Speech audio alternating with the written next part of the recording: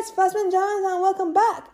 So last year I invited Yona and Morgan as guests on the regular episode, and I've been thinking that I want to try and introduce a new future to the channel because I've been thinking of how to help this channel keep going and to make content that you guys will love and want to watch. So I decided to make a new future that I like to call Thasmin and Djarins,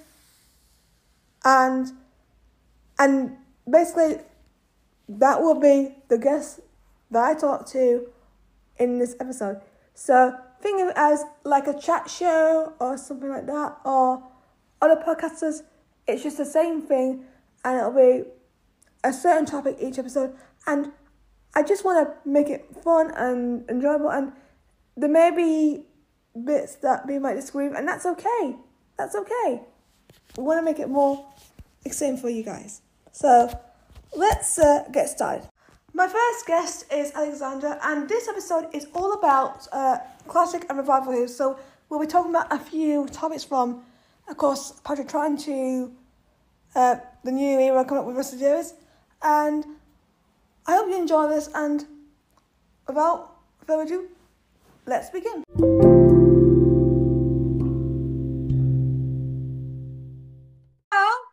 Hello. Nice to see you, Aleksander. How are you doing? I'm very good, yeah. Hi. Hi. So, Doctor Who. When did you start with Doctor Who? Back in I think around 2009 when Doctor Who was started being broadcast on like creation TV channels, and we got up until like the end of series 7. And after that, not much, except like series 5 to 9 being on Netflix in here, but that was taken off by the end of January 2016. So yeah, rough history. Yeah, I began back in 2006 when David Tennant was the Doctor. So it's quite unusual because there were trailers, there were promos, and then I remembered seeing them in 2005. I think I did see a bit, but from 2006 onwards, I was in the Doctor Who community, and I guess I joined right in 2016, 2018 on social media, because I wasn't on until I was like quite old, because I was still a young viewer, and yeah. So for like first Doctor, I think it was, I don't know, it's probably like Eccleston or Tennant. Depends on my earliest memory, but like family claims it was like Tennant. So what can you do? Poor Eccleston, even though I find him superior. Yeah. So I want to talk about. Have you seen Classic Who? Have you? Yes, I'm actually up to date with the collection range, and I have lots of classic DVDs. I'm enjoying the classic series. I mean, from the collection sets, let's say I've seen like I think over half of classic Who now, and I'm enjoying it. And after watching the entire McCoy era, he's my favorite. So yeah. Yeah, I guess it was around when Elizabeth Same came back onto Doctor Who back in 2006. Like, it's something after I got a DVD from Tesco, and then I've started, and then I started with the Time Warrior back, which was probably also had Elizabeth making her debut, and I'm not as a Classic Who fan as I know a lot of people are, but what got me into Classic Who was how good the Time Warrior was, because it had Centaureans, it had Surgeon, it had John Pertwee, it was the full package, and also it just felt, with Iron God and his men, I actually found them quite camp, but they were just so hilarious. So I was like, there's just so many memorable lines from that episode. Yeah, but how I got into the classic series, so I started in 2019 with the Macro Terror DVD. I love the Macro Terror. I think it was like my first proper full classic story, being the animation, and then I just started to collect the DVDs because I enjoyed it so much. Yeah, yeah, I think we're both kind of similar with that, because we both start with revival and then we get into classic later. I feel that it's mostly what we Modern Who fans do is we start with it and then we go into classic. But then again, there'll be viewers that started back in the 1960s and have been fans since. And that's what I love about this show is because you can join at any time and still get into the era that you might have missed. And I think that's very impressive. Yeah, and yeah, and there's that charm in the classic series which I do like. It's it's very good, yeah, and and the writing is there, and with the budgetary issues, it shows. Yeah, I just like that charm. Where it's sort of like kind of goofy in Yeah, places. yeah. I think with the classic here, what I love personally is there's just something about there's this old fashioned like moments, there's old fashioned personalities, especially in I would say maybe the 1960s and 1970s, and I still find them quite memorable nowadays. And if I watch like the way Sarah Jane they often call Sarah Jane, and then I liked it when she would have a go at them and Yeah, they would, and she was just she just had everything to Sarah Jane. She was amazing. yeah, yeah. I mean, I really enjoyed the Tom Baker era as well. Yeah, oh, he's like very fun and charming, and is very like quick to things, and has that humor. Yeah, I actually like him as well. I mean, I feel like one of my favorite like I'm gonna go to like maybe the Keita time where I liked the fact when he was challenged with Romana. It felt like something different, something unique, and it was the first time I think he was very challenged by his new friends because he would often have like people from different parts of the universe and then K9 and then Romana comes on and she just takes over. I just love seeing Tom Baker give that passion. And Mary Tam, she was amazing as well. Yeah, I really enjoy Ramada, but the Ramada I'm more familiar with is the second incarnation. First incarnation, not so much. Yeah, let's talk about the Second Doctor because I I watched a few. What would be what makes Patrick Troughton's Zero stand out to you? Oh, Troughton's. Wait, no, which in here? Sorry. Uh, Patrick Troughton. I mean, a standout from his era. I think at the moment, it is probably Evil of the Daleks. I love the main plot and how the Daleks are portrayed. Yeah, I feel like I love episodes from Patrick Stewart. Like I feel like the Moon Base, the Mind Robber, and of course the Seas of Death. But I think what is sad about the classic hero is we see with William, we see with Patrick, they had lost episodes, and that's kind of really sad. Yeah,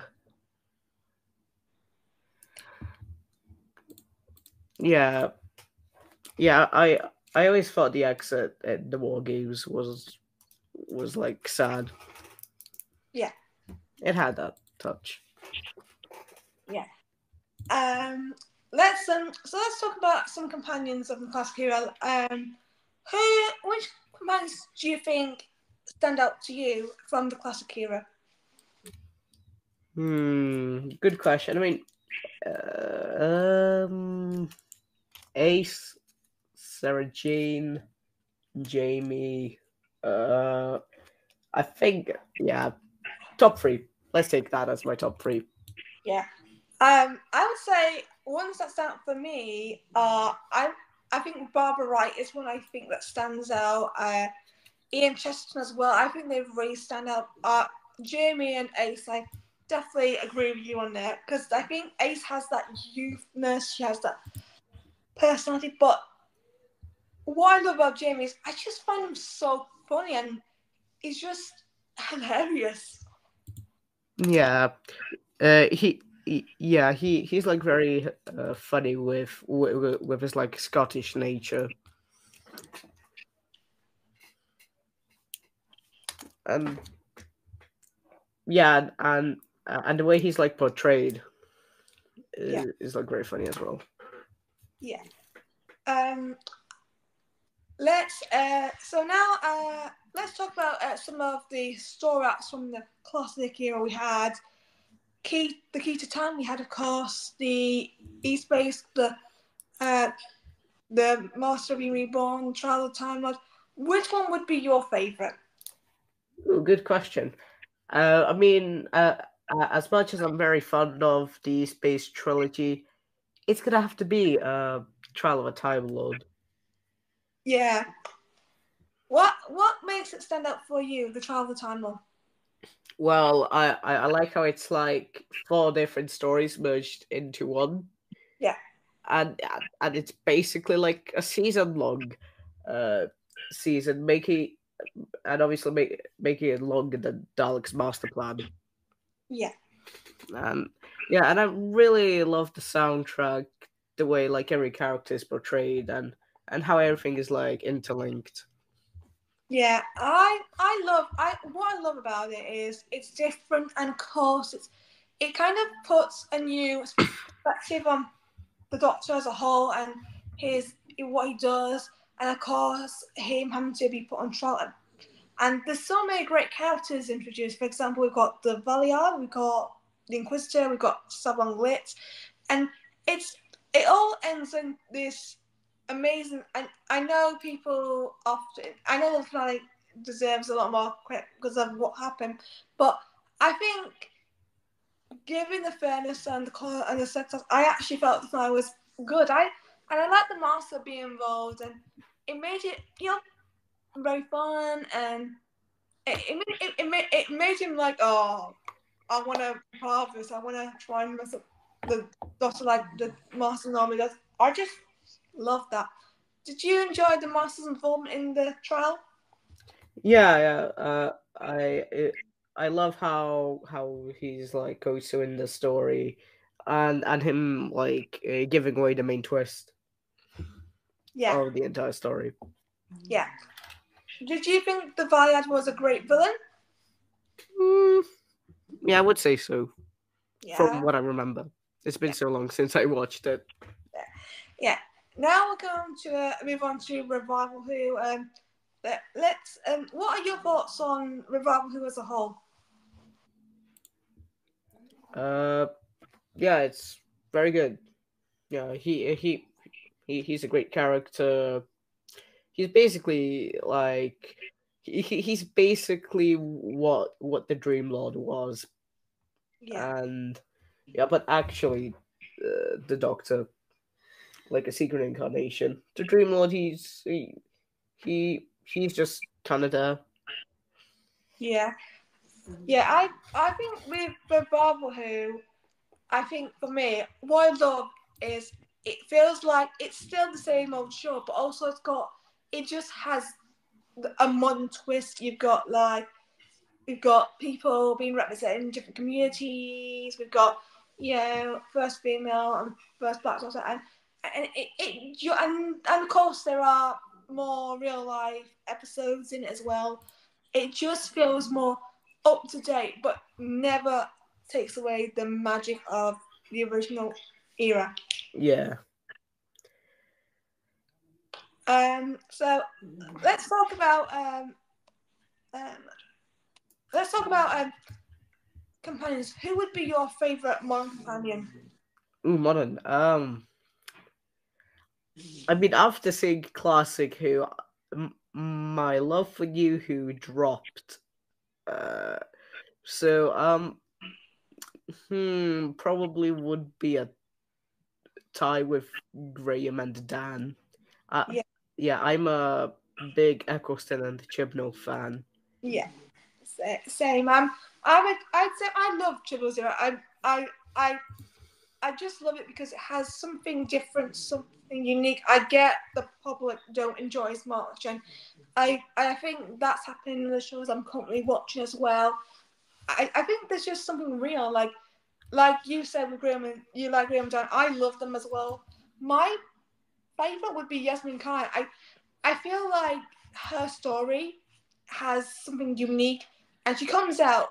She's not using the first series, but I think when she's used later on in the series, it kind of helps her story a bit, even though people might not see it.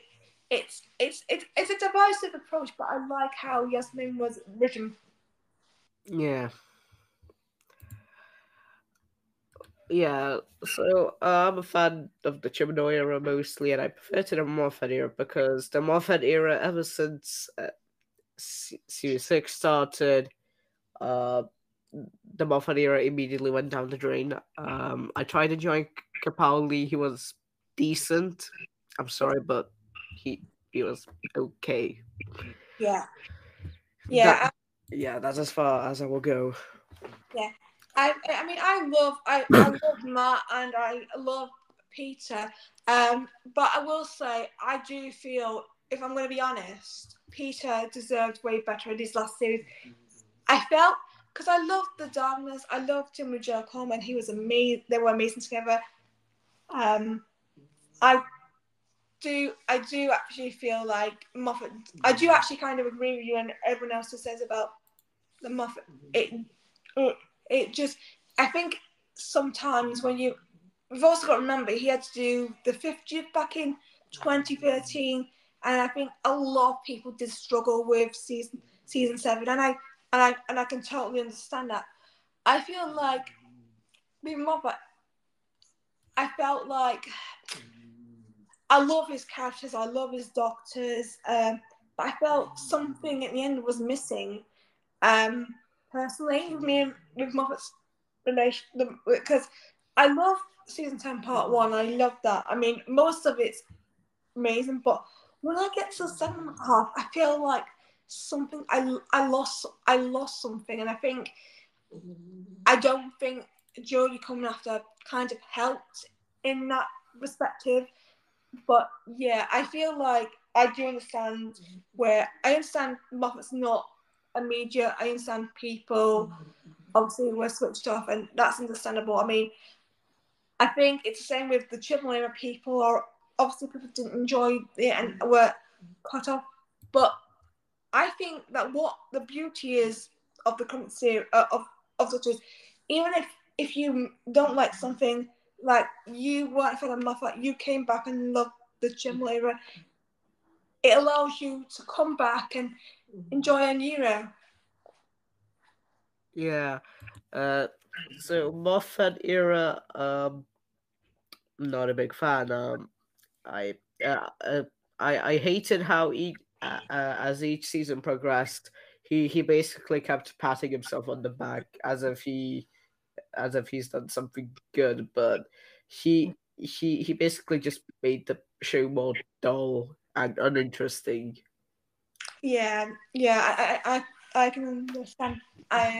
Yeah, it will happen. I mean, I like with Russell T Davis. I got into him. I love him.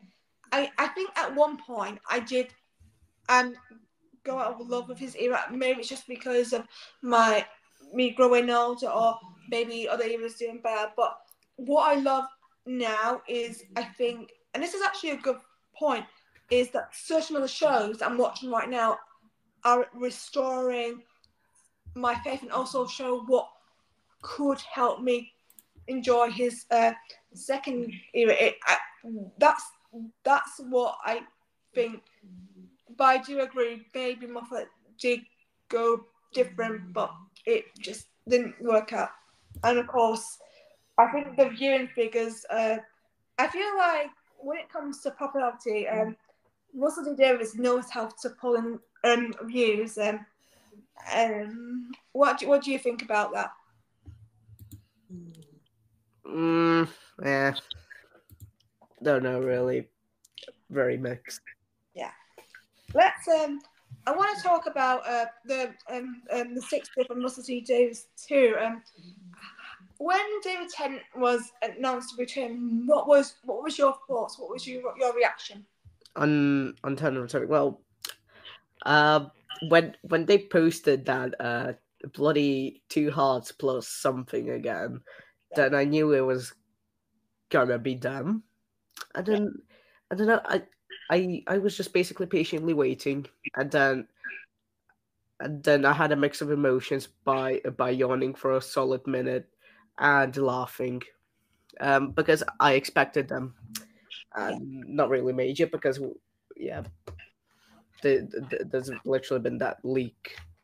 I think yeah, I don't know, but I think it was like around they were announced. So yeah, it was expected that they would come back anyway because it's Russell T Davies. yeah. Yeah, I heard the rumors back a few months ago. I wasn't the biggest fan of them returning, but I think now I'm like I'm okay with it. I feel like there's potential they could do something amazing with it. I think it could help me with David's lost appearance in the end of time. I think there's potential with this. I mean, all they've got to do is, you know, get the right story arc, get the right writing. Uh, David's performance is also going to be amazing. I think they could do something good with this. Yeah, We, we just go wait. yeah. I mean, yeah. I think this was the like only shot at getting people again to watch the show. So I mean, I mean, I guess Russell T Davies took the sacrifice. Yeah, yeah. Because I think a lot of people joined during his run, and I think a lot from what I can say online, I see that he's a very popular showrunner, and a lot of people seem to be getting back into or also maybe join the show. I think if we're talking about some of like the cast news, we've got, for example, we've got Jinx Monsoon, we got Shuri Gatwa, we got Yasmin Finney, and they look like they're going to get new viewers as well. So maybe we might be getting back the views. Yeah, I mean, like popularity is like growing again, especially with the Disney deal. That's Yeah, gonna help a lot as well. yeah. Because I watch well on TV now. I watch a lot of shows on Disney Plus. Like I watched The Bad Batch that just finished. I'm currently watching The Mandalorian, and I think there's so many good things about Disney Plus, but there also can be some negatives. But what I love about Disney Plus, and I think what could help Doctor Who is if Doctor Who can get onto the top screen where they show the faves, that would be a good sign for Doctor Who because and it means Yeah. we'll be getting interested. Like they have the Mandalorian on up there, Mom Family, which doesn't happen, which that's on there. It would be a good move for the show. Yeah, I feel like they will do just fine with the Disney deal. So yeah, Yeah. Um, what are your thoughts on Shuri Gatwa being cast as the Doctor? I've like never heard of him until the announcement. Yeah. So I was like, oh cool, uh, I'm excited. Yeah, because I didn't know who he was until that. So when I saw it and that, you know, I was like, oh yo, this like could be pretty interesting. I can't wait for the 14th Doctor until Oc- until the night of October 23rd, 2022. Yeah. I feel I've watched him in Sex Education, and I think he's got something unique. He's got something exciting. You know, he's in Barbie this year. He's playing a Wonder Kens. I think he's just got something unique. He's fresh, and I think I'm kind of only a few years younger than him, but I think he might be another Doctor I personally can relate to because there's I'm about to add to this, I'm in the middle of Shooty and Millie Gibson, so I feel like this new era could be like, we could end up being a favourite. And I don't know, I just feel excited for the fresh new talent and the relatability as well. Yeah, I feel like the like chemistry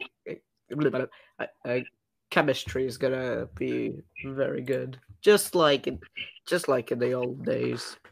Yeah, I agree. I mean, I'm glad we're going back to just to a Doctor and Companion, because I feel like even though I love the Chipper era, I do feel there may have been too many people. I think that's what kind of might have switched people off as well. I think, and I also think the lack of episodes was also another issue with that.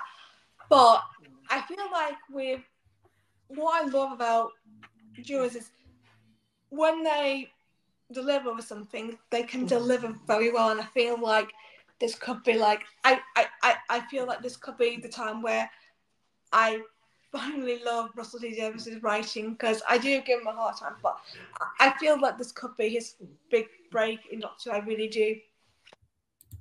Yeah,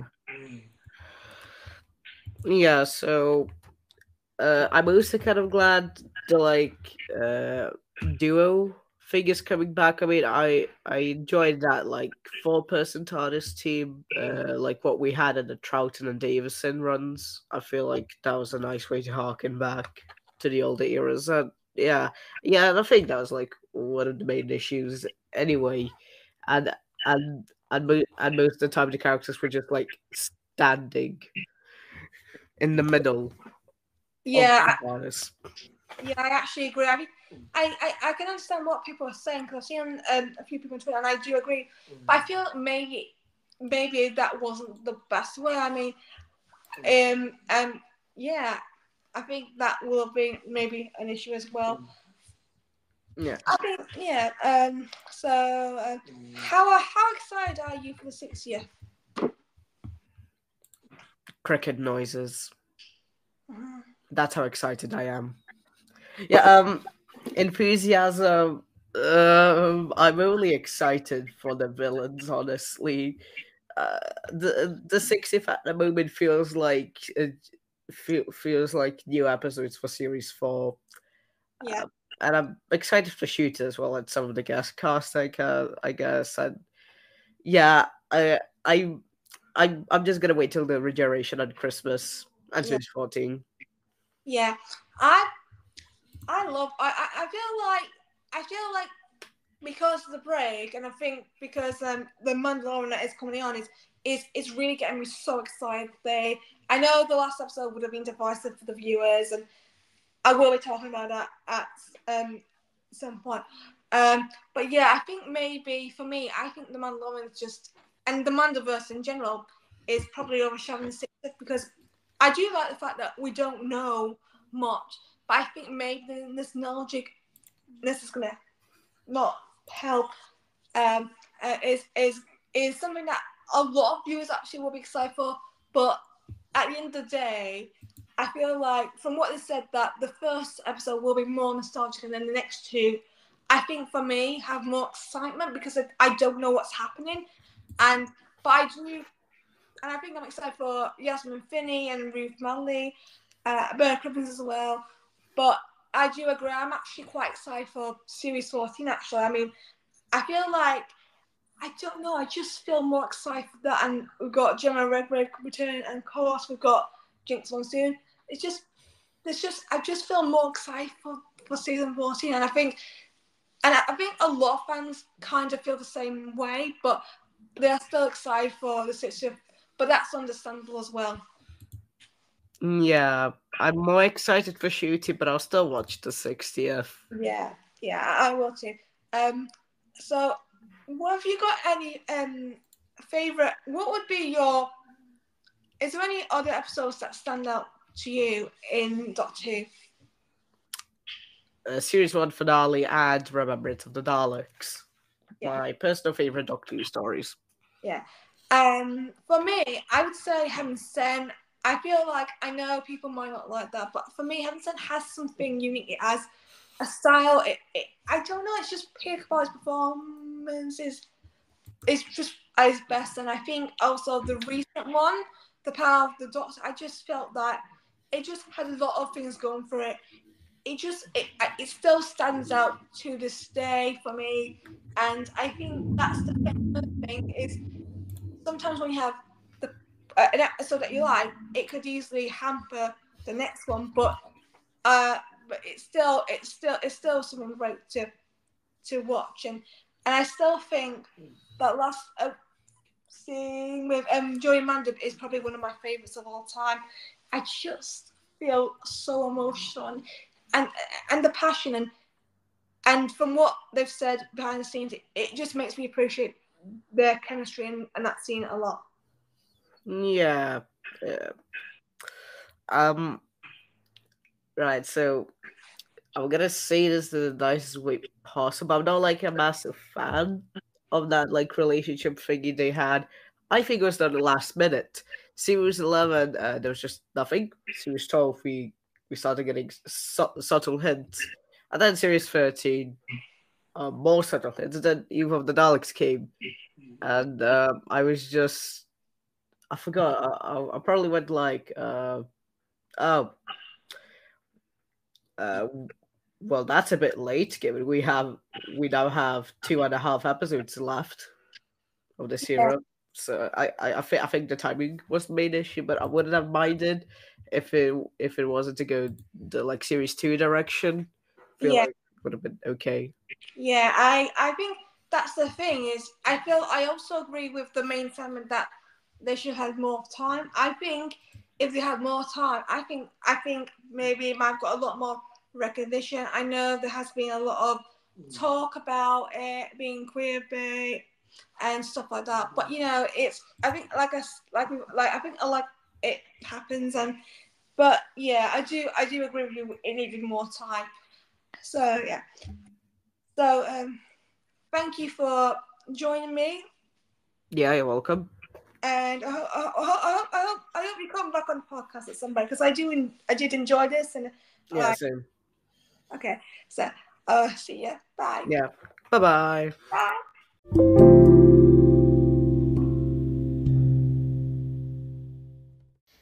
Thank you, Alexander, for joining me on the podcast. It was a good chat, and I hope you enjoy these episodes where I talk to guests and we talk. There'll be a few more on the way, so don't worry. There will be more. And I hope you enjoy my next episode and the episodes after that. Once again, thank you for joining me on Thasmin and Djarins.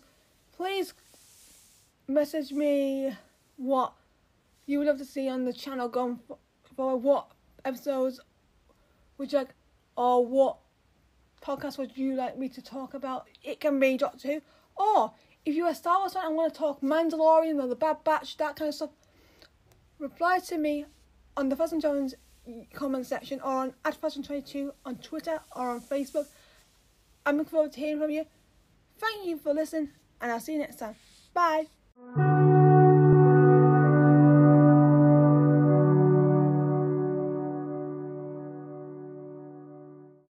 Thank you for listening to the podcast. Subscribe to Thasmin and Djarins and stay tuned for more podcasts. See ya!